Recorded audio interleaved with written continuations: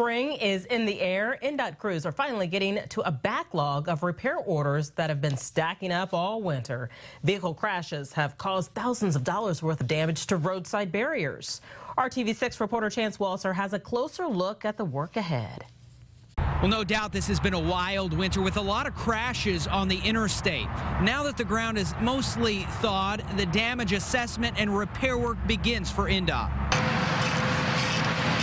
This cable barrier on I-74 in Indianapolis has seen better days. The car parts here leave undeniable clues about what happened this past winter. Guardrail, cable barriers, crash attenuators, those all take a toll, especially when we have a winter weather season like we've had. Dangerous winter road conditions have caused crashes that have led to about $100,000 in damage, NDOT officials say, and that's just in Indianapolis. We recently compiled all of the guardrail damage that needs to be complete. We're looking at about 50 specific locations that need to be repaired. Today, on this first day of spring, crews are out making some of those repairs.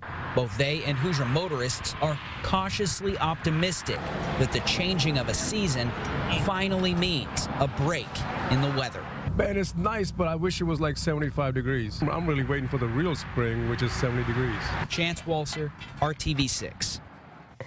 And with the ongoing repair work and construction season around the corner, NDOT officials are reminding you to keep an eye out for those roadside crews.